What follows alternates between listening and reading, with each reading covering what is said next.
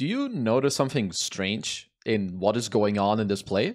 Especially the Monkey King players? Is there something that stands out to you here? Look at his skill build. His skill build is 2031. He's currently holding a skill point of 3 dance because when you take damage, it goes on cooldown. But he's not leveling it because the moment you skill it, it comes off cooldown.